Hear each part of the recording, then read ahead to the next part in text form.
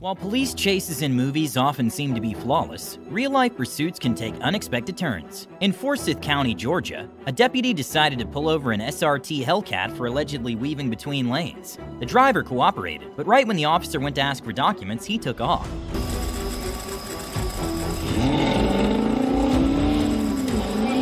With the time being 3 in the morning and little to no traffic, the police officer decided to chase the Hellcat driver and clocked him going at speeds of nearly 140 miles per hour. But there's no car faster than radios and backup, and eventually the driver gave up.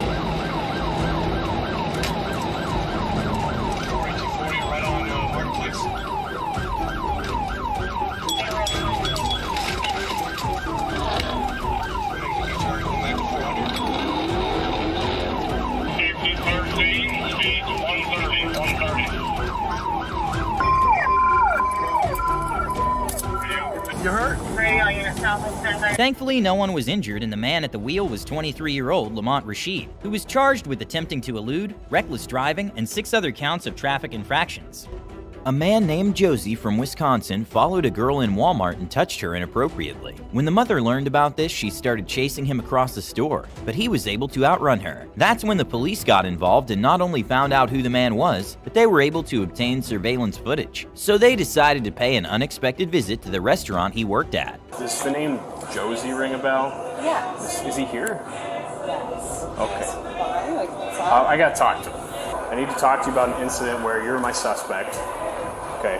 Do you have any idea what I'm referring to? Okay. You ever been to the Onalaska Walmart? Times, but usually Target. Okay. In May, we got a complaint from a parent and a young girl at the Walmart in Onalaska that involves you. Anything ring a bell to that? Okay. Despite Josie denying being involved in this incident, one can see him tense up and get flustered when showed surveillance footage of himself at the store. Do you agree that this is you? No? Okay. Is this your truck? Definitely not. No? Is that something you've ever driven? No, I don't even have a topper on my truck. Okay. Mine's in a single cab. You don't think that resembles you in the slightest? No? I'm not going to agree to that. And well, as if there wasn't enough evidence already that he was guilty, he decided to run and add a charge of resisting an officer. Put your hands behind your back.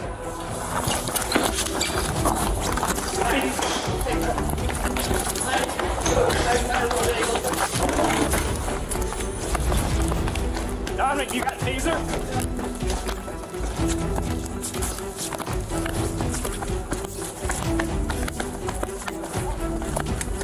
Stop! You stop! Stop! Get on the ground!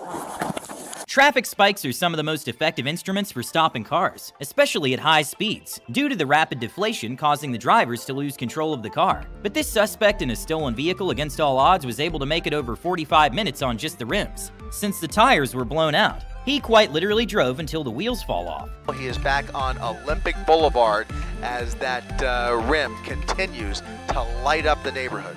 Finding halt here, it looks like, along Alvarado Street, just shy of Olympic Boulevard, and this might be it. He's pushing the pedal to the metal, and the car is not cooperating. It looks like this has come to a dead stop on Alvarado Street.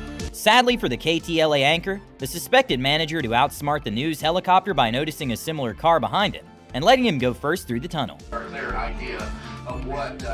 That's the wrong car. But look, he stops quickly. And then there goes the car.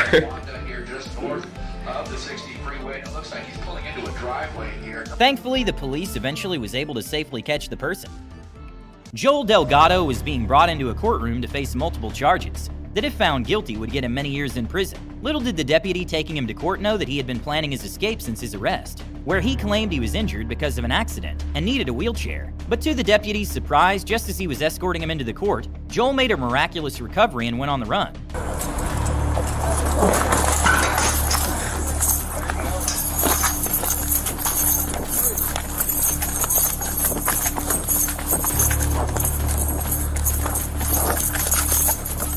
I'm gonna catch you, baby. To no avail, the deputy searched for the suspect in the area and even asked help from people going their way on the street. My damn radio came out. Hold on. The wheelchair dude ran. He had a neck brace on and all that. Did you really? Yeah. Didn't need that wheelchair very much, did he? Hell no. Thankfully, a few hours later, he was apprehended and taken back to the courtroom, in which he added a third-degree escape to his charges. With there being more bicycles in the Netherlands than people, it's no surprise that it is the preferred method of transportation for the police. Surprisingly, this man was able to make the chase last 25 minutes.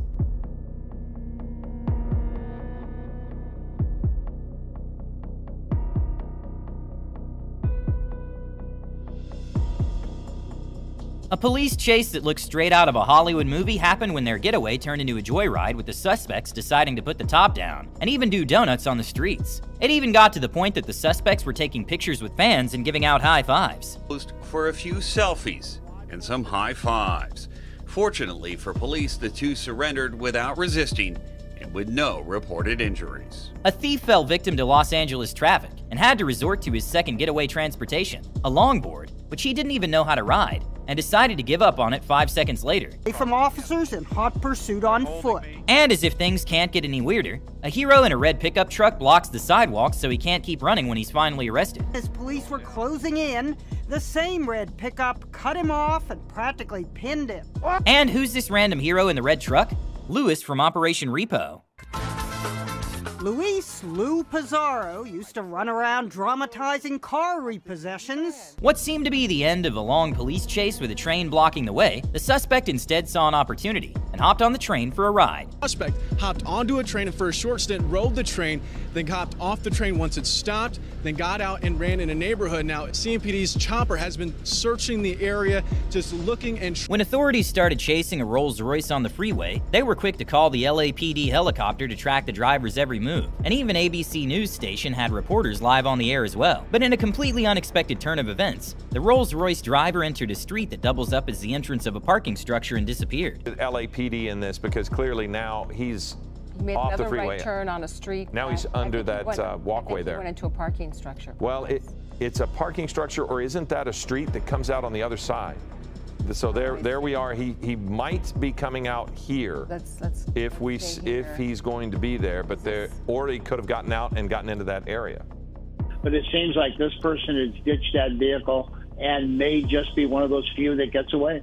Thankfully, no one was injured, but when several burglary suspects were fleeing the scene, a CHP officer made a textbook perfect pit maneuver that resulted in the chase ending safely. Enabling that vehicle for now. We'll see if there's anything left in the tank there. He has come to a complete stop. He is now facing southbound, face to face with these 3 CHP units. Head on now with After a man stole a vehicle, the police were instantly notified and started following the thief. But in the name of safety, police suspended a car chase in favor of following the subject via helicopter. Luckily for the LAPD, the man did not notice the helicopter and just drove around the city and ditched the stolen car on the street and calmly walked away like nothing happened. Just calling me out saying we got a suspect out there, red hat, shorts, getting out of the vehicle, and I don't know why those officers aren't swooping in. They might not understand that he's in the alleyway, but he has no kind of rush. He seems to be extremely calm about this and just kind of walking away from that vehicle. He jumped out of a car in an alleyway. Now police are coming up to this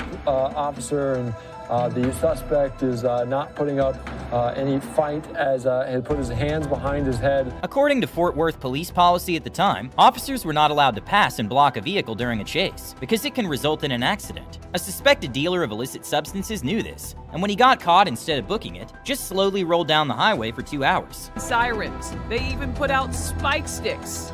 No dice. Hours passed. Okay, this man was doing too much to just be arrested 10 minutes later. When an officer clocked a woman going 14 miles over the speed limit using his radar, he went to pull her over, and instead of stopping, the driver attempted to flee and allegedly went near 140 miles per hour until she had to stop because she ran out of gas.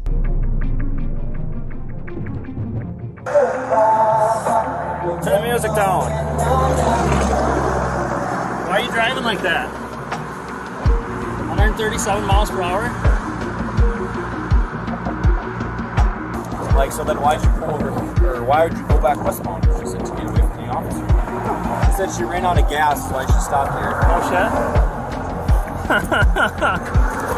That's unlucky. In perhaps one of the strangest police chases, a very civilized suspect drove at the speed limit and headed to a huge mall in an attempt to lose the cops inside the stores. I guess they were still closed. Maybe he's going to go back over to the car. What the suspect didn't think is that malls are usually not open at 8 in the morning, so he went back to his car where the chase continued. A couple of, there's other ones coming around. All right. Yeah, they're going to try to box him in. Are they going to actually physically...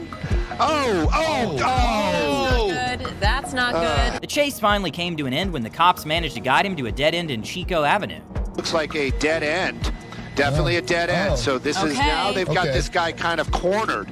Yeah, there's two huge boulders right there, so he's boxed in. Yeah. In Phoenix, Arizona, an SUV capabilities were put to the test when a high-speed pursuit went off-roading on Salt River Reservation farmland. For everyone outside of Arizona right now, I bet you didn't think there was this much green. Again, he's finding new dirt roads. I was saying now in the chat that this is a new commercial. If he could power, he can't. We got it, now we're running. We had multiple, we had a lot of people in there. Riding a horse can be legal in some states if the equestrian rides on the right-hand side of the road, with traffic flow and follows all posted signage, but definitely not allowed on highways, since the horse cannot follow the minimum speed limit and could be a hazard for everyone involved. A man riding a horse refused to stop for the police, and even a SWAT car had to be called. Someone's gonna get home and be like, honey, I was just really late. I'm well, why?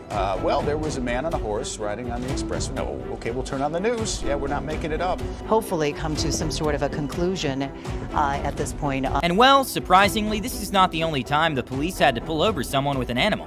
With 2 weeks ago in Nebraska, an onlooker reported a man driving with a full-size bull named Howdy Doody in the passenger seat. Surprisingly, he was let go with just a warning. The occupant of the vehicle was identified as Lee Meyer of Neely. The Watusi bull's name was Howdy Doody.